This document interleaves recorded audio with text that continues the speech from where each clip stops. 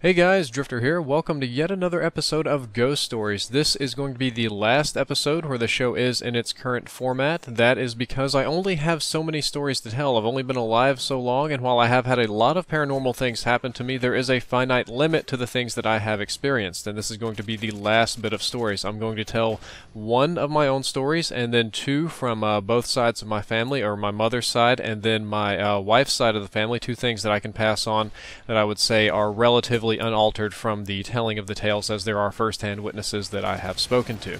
Now, the first story of mine has to do with what I guess you would call a malevolent entity or something, or perhaps a shadow person. If you click the link down there in the description, it's going to take you to the very first image result when you search shadow people on Google, and this is something that very greatly disturbed me back in the day when I first searched this, but I'm distracting a little bit now. The story goes as follows. I was probably about 9 or 10 years old, very, very young, very impressionable, laying in bed, trying to go to sleep, and like most 9 or 10 years old, I was having a very hard time going to sleep. I wanted to stay up, wanted to play my video games, wanted to read my books, I wanted to play with the toys, yada yada yada. But I was always kind of a scaredy kid, and I was just rolling around in the bed, rolling, moving my stuffed animals around. Might not have been the manliest of things, but I used to sleep with lots and lots of stuffed animals, and I thought it was really, really awesome at the time. But, distracting again, I kept rolling, and one time I rolled over and noticed that there was an extra person in the room with me. I don't know how to explain it other than you roll on one side, you look at the room, I'm a little bit bored, I'm gonna roll over on my left and look at the wall. I still can't sleep, not comfortable, roll back over, and what the shit? There's another person there. What is going on? I didn't know what to do. I just kind of froze. I mean, I was a little kid. You ever get so scared that you're frozen in place? Your body goes back to that old predatory instinct, kind of like they say in Jurassic Park. You think, oh, if you don't move, it won't notice that you're there. That sort of thing. That's exactly how I was feeling. In my room with me, there was an old hunched woman with a shroud over her head, just standing there like a fat, creepy ass druid, skin solid white, not porcelain, I would say, but think like Darth Vader pale, just as pale and as dry and as wrinkly as skin could ever possibly be, like it hasn't seen the sun since its creation. It was just there, and it wasn't doing anything. It was just kind of sitting there, and it was looking at the window. Actually, wasn't even looking at me, just kind of sitting there and not doing anything. Getting really creeped out. Don't know what's going on. And I stared for hours. I didn't know what to do. It was just so immobilized with fear. And then slowly, very, very slowly, this thing began to turn its head, and it looked at me, looked directly at me, and it had red little eyes. And when I say red eyes, I'm not talking about the bad 80s horror movie demon with glowing red eyes. It was just red pupils. Not pupils, my bad. It's the iris, the red color. Like I have blue eyes, so I have a black pupil and blue eyes. They were red. They were a very crimson, hateful kind of blood red. Looked at me with a lot of scorn and just stared at me eye to eye for some period of time. I don't know how long. I was shitting my pants. I felt like I was having a heart attack this whole time, and just put a finger up to her lips and very quietly mimic the shh kind of noise. No noise, just made the little lips, and I knew that just meant to be quiet. And as much as it sounds odd to say, just kind of faded away. Just 2 or 3 seconds, faded out, wasn't there anymore, didn't exist, was gone.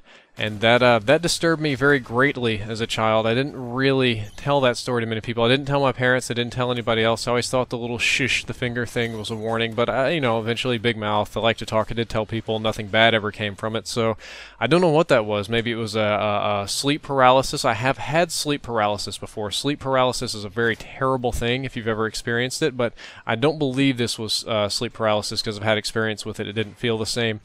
And I tell you that story not because it's impressive, but just because it's the very last personal ghost story that I have to tell, and because somehow it does tie into this next ghost story. Now, that picture that's down there in the description that many of you curious subscribers have probably clicked on is going to show you of a picture of, it's going to call a shrouded figure and Hat Man. Now, many years later, probably 10 years later, when I was first starting to date my girlfriend, who is now my wife, she's Chinese, their family, Cantonese Chinese, Singaporean Chinese, they came over here. That's a little bit important later. And her grandmother died, and in a kind of a peculiar way, and they have their own different Chinese customs when it comes to death. What was it? Melting a candle and leaving water here, and these things that I just don't really understand, but She told me about her grandmother. Grandmother's a big, hulking woman, not a very pretty woman either.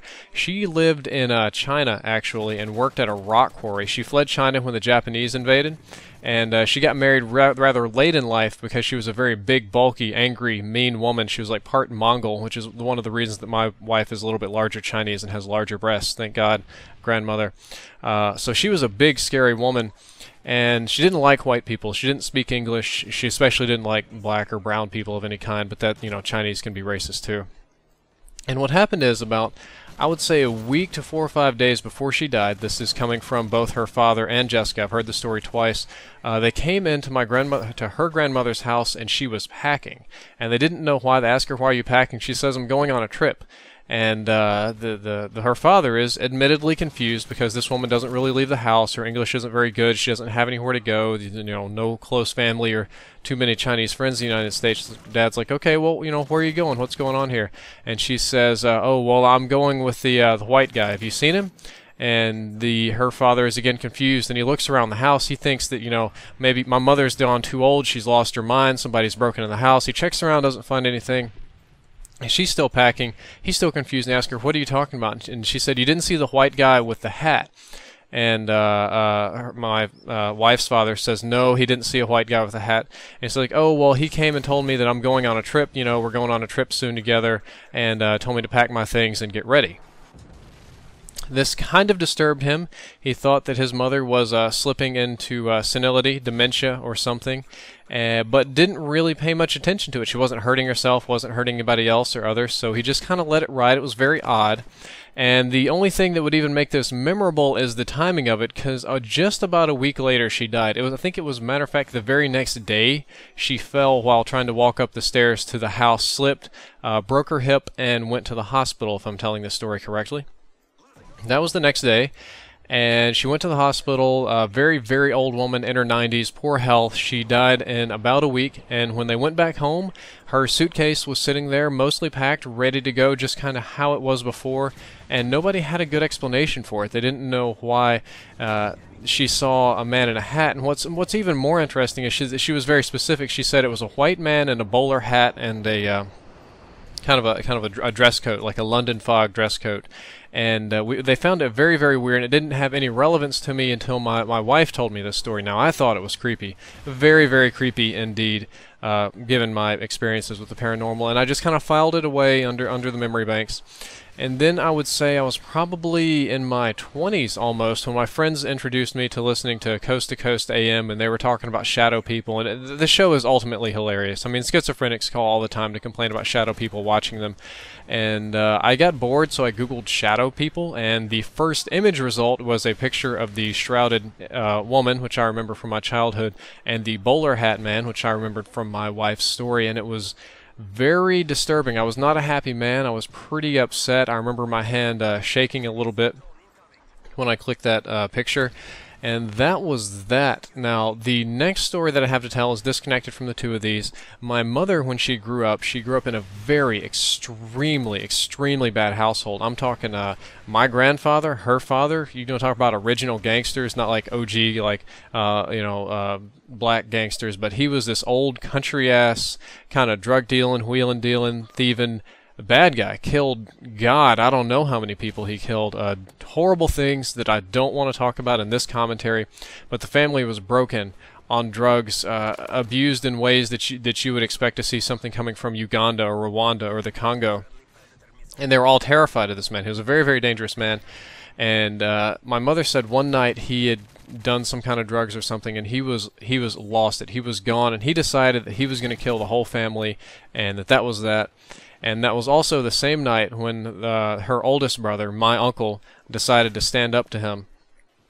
It was a very big confrontation in the living room with the whole family there. He's got a pistol. He's pointed at the whole family. And my uncle, the oldest uncle, stands up to his father, which is terrifying considering how much they were beaten and abused as they were raised. Gun to the head, telling he's like, "No, you're not going to kill anybody tonight. It's just not, no, this is not going to happen. You're going to put that gun away and you're going to leave." And that doesn't sound like a very paranormal experience, except for the fact that my family, my grandmother and my mother, now my grandmother's not necessarily a nice person, or not a lot of people on my other side of the family are remotely close to normal or straight-laced or nice by any means. They claim to have seen an angel standing behind my uncle. I was not there for this. I've heard the story several times from several people, and it's all about the same. They all say that they saw an angel standing behind him. I don't know if you're religious or spiritual or what. That's what they say, and that's all that I can report it. That standing up to his father, who they were all terrified of, gun in his head, telling him that, no, you're not going to kill anybody tonight. Neither my uncle, the eldest uncle, or the father, supposedly. I never met the guy. He died soon after I was born, got out of prison. Claimed to have seen anything, but the rest of the family said that they were being protected by angels. That does kind of remind me, I know I said I was only going to tell one of my stories. I only had one other story to tell. It was not a lie, it was a mistake, because as I was telling this, I remembered the sleep paralysis, and I remembered something very different. Back in the days, I used to run a clan called MRX Clan on Unreal Championship in 2001, in early 2000, or late 2000, when Xbox Live was brand new, and I was still having the dream problems then, very narrative, so I ran a little GeoCities website. It was very crappy, Matrix themed. And I would write these down with my 8th and 9th grade literature skills, which were poor, to say the least. These stories of my dreams. Lots and lots of stories, and even through the poor writing, most of the people in the clan enjoyed them, and I wrote them, much like I tell the Epic Dream series here. Matter of fact, the Drifter, the Demon Slayer, if you saw that video, its first form was there on the MRX Clan website. If you have the Wayback Machine, you might could find it. And one of the things that I found odd was I'm a little bit narcissistic, maybe. I like to Google myself. I like to see what other people are saying about me, what's going on. And I typed in my name, you know, Drift0r on Google way back in the day, probably, God, 2002, 2003, maybe internet, and there were a couple of search results, but one very near the top was interesting to me. It was like, it said Drifter and his horrifying dreams, or his astounding dreams, and something like that. And the odd thing was that Drifter was spelled wrong. Didn't have the letter O or the number 0. It was with an E, but it was all about this guy named Drifter and his weird dreams. And when I clicked on the link, it brought up a very weird page. It had a beige background, black text, no underlying shadow. In the middle of the page was a guy sticking his dick in some girl's ass, just like as hardcore as it could be, cock going right in.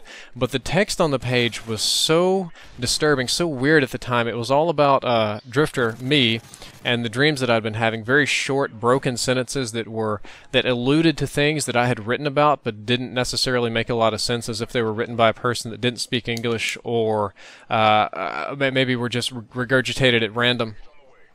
And I found it weird that they were talking, or whatever, whoever ran the site was talking about me and my dreams and expecting more and wanting more, me to write more and do more. And I found it disturbing. I closed the link immediately, a little bit because it was porn and my dad was home, because, you know, the dick in the ass thing, but mostly because I just didn't like it.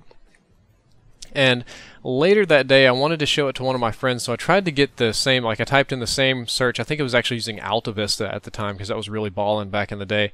And the link was gone. I mean, it's like AltaVista updated overnight. The website didn't exist. I searched for the exact same search, found nothing.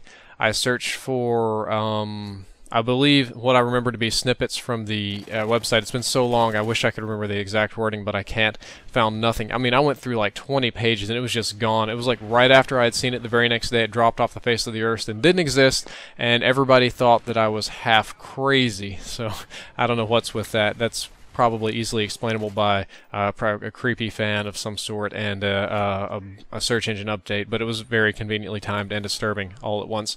Now, those are the end of the stories that I have to tell, but everybody likes this ghost story series. Everybody wants me to continue and tell more, and unfortunately I can't tell anymore because I don't have any stories, and I don't actively go ghost hunting or anything like that. So I don't really plan on going ghost hunting. It's an expensive habit where you're really not going to find anything. So now I do want to continue this story because I am interested in paranormal things, and obviously my subscribers are as well.